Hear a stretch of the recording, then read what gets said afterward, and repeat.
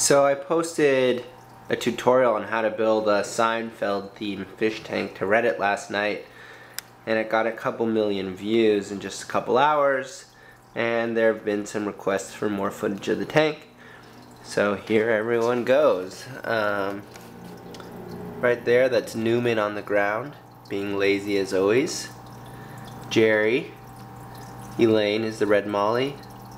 Kramer is swimming around back there, and George is hiding under a table all the way back there, because George is a bit of a coward, like the real George. There were some funny comments in the Reddit post last night. Someone just wanted to see this running on NBC instead of old Seinfeld reruns, which I got a kick out of. Here's what the tank looks like from afar. There's my dog looking around. It's pretty cool. Get this gum out of the way. I love that stuff, thank gum.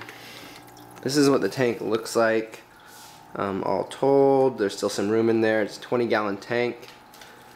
And here's just a couple more seconds of footage for everybody online of the tank. Enjoy.